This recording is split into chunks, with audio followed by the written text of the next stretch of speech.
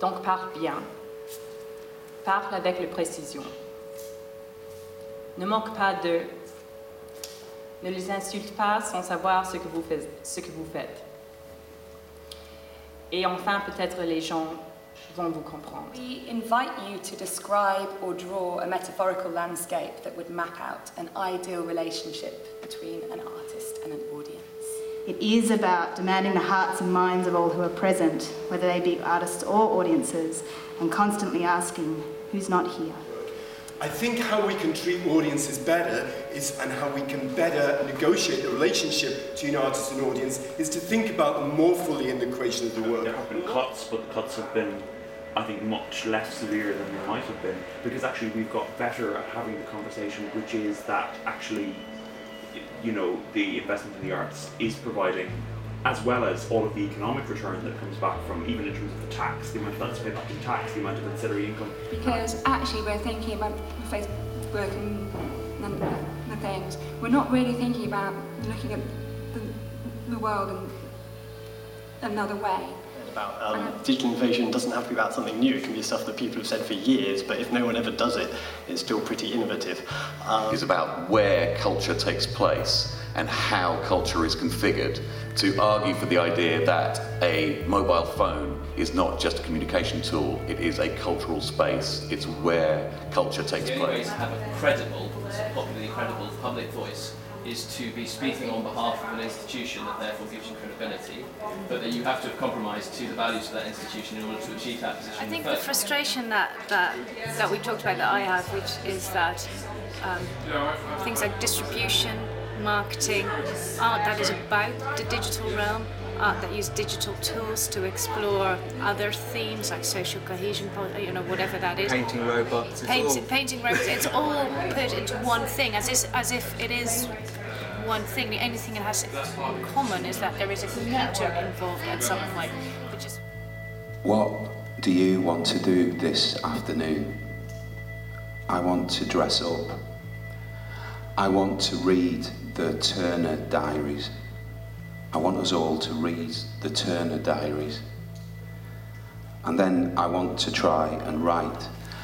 I want to dress up this afternoon, but I want to try and write.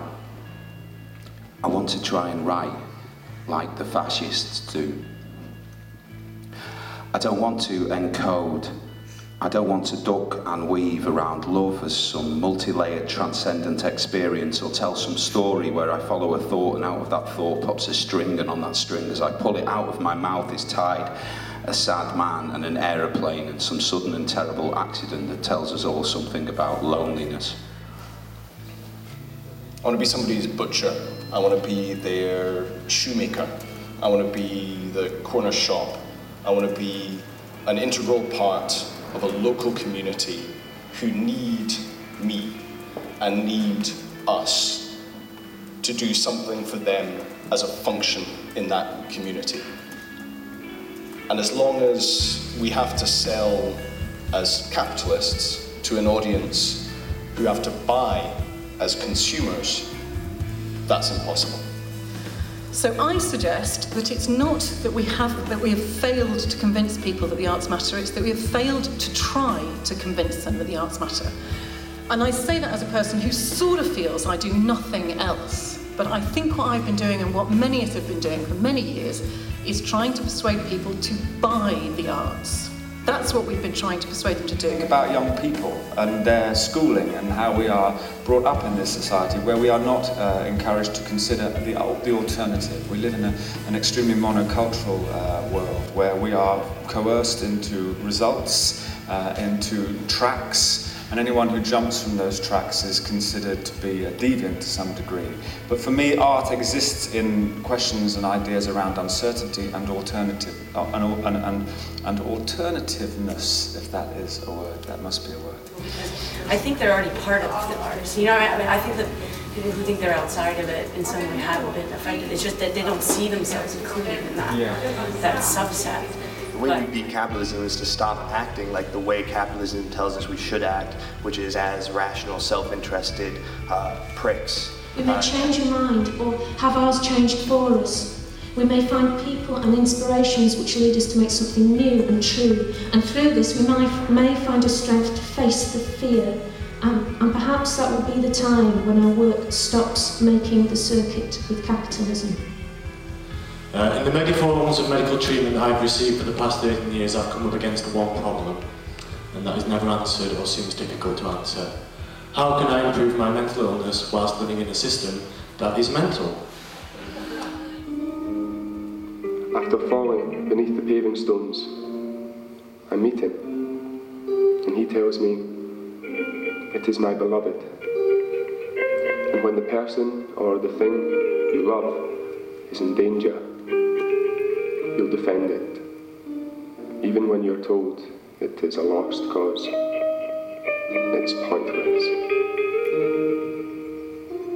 And when I think I can't reach it, I remember that I can do anything I want, and all I need are two things: the will and honesty.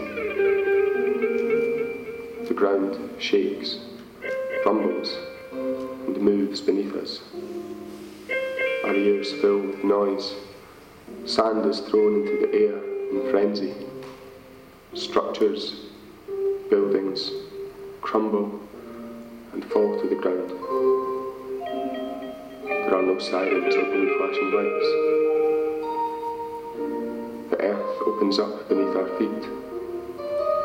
We tumble back. We sway. I feel an arm around my shoulder help me up. And slowly, slowly,